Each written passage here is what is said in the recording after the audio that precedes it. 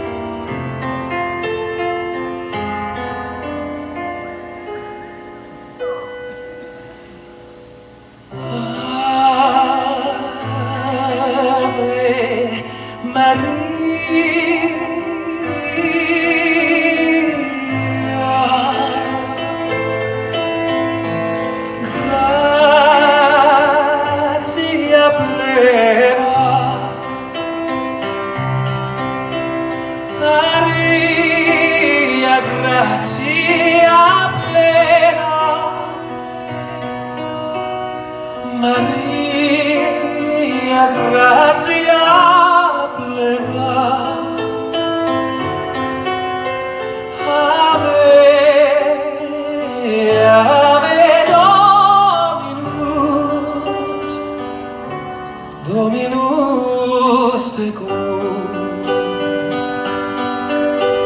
benedicta tu in mulieribus, et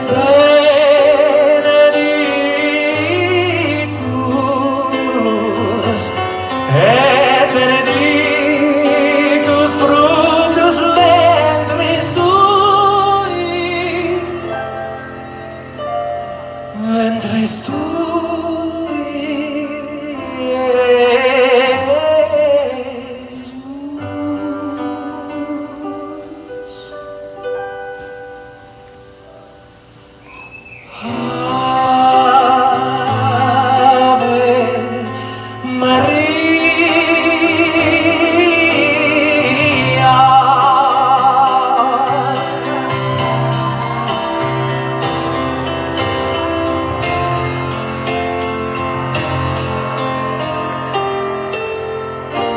Is this the real life? Is this just fantasy?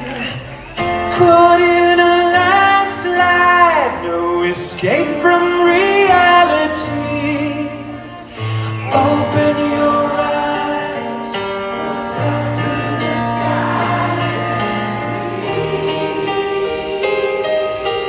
I'm just a poor boy. I need no sympathy, 'cause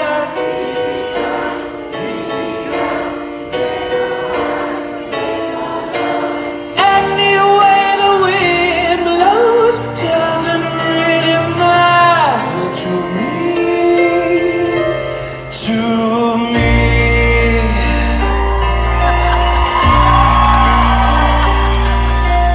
Mama just killed a man, put a gun against his head, pulled my trigger, now he's dead. Mama, life had just begun, but now I've gone and thrown it all away. Mama,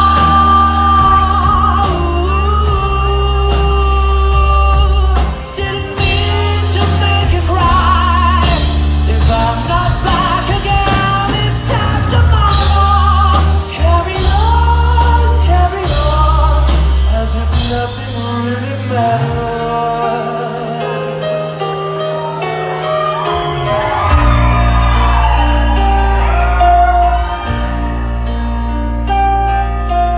Too late, my time has come, sent shivers down my spine, body's aching all the time.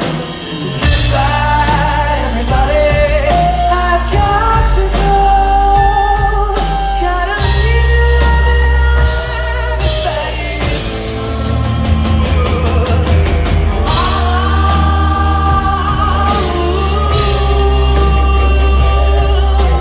I don't wanna die. I sometimes wish I'd never been born at all.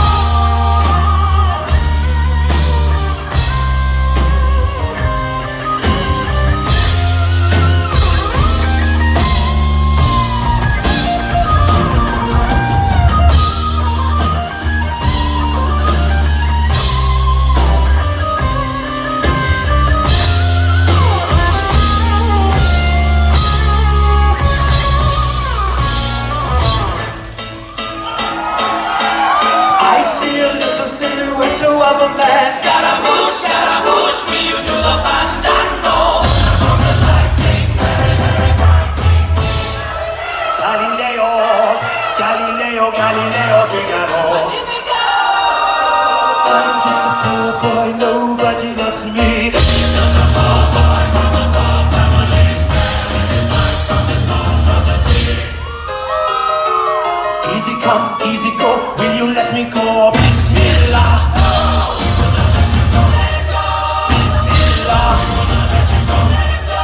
Bismillah. We will not let you go. We'll not let you go. We'll not let you go. No, no, no, no, no, no, no. Mamma mia, mamma mia.